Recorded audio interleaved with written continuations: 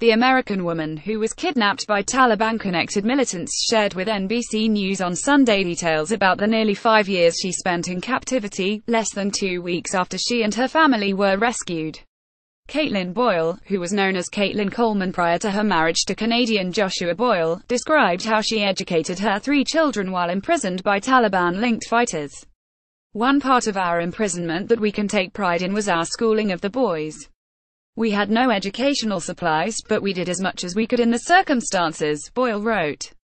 "We were both homeschooled ourselves growing up, and wanted to give our children the same attention and homeschooling opportunities we had." A still image from a video posted by the Taliban on social media on December 19, 2016 shows American Caitlin Coleman speaking next to her Canadian husband Joshua Boyle and their 2 sons. Reuters. Boyle and her husband were taken by the Haqqani Network, an insurgent guerrilla group connected to the Taliban, nearly 5 years ago while the couple were backpacking through Afghanistan. All 3 of her children were born in captivity. Najareshi Jonah Boyle, 4 years old and her oldest child, was particularly good at math, she said.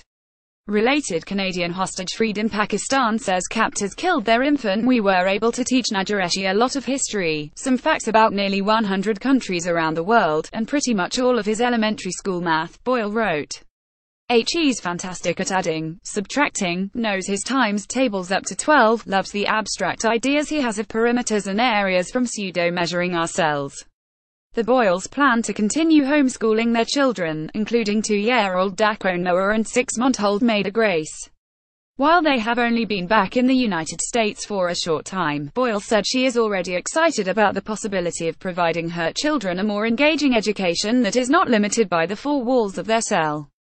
"Growing up, I loved the personalized curriculum that homeschooling offered, and hope now to give the same to my children," she said.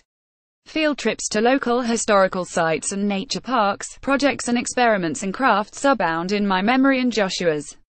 At times when we were able, we would try with cardboard boxes or scraps of fabric to replicate that for Najareshi and Daquan, but now being free I am rejoicing that their homeschooling will continue with resources to make it much broader and more fun.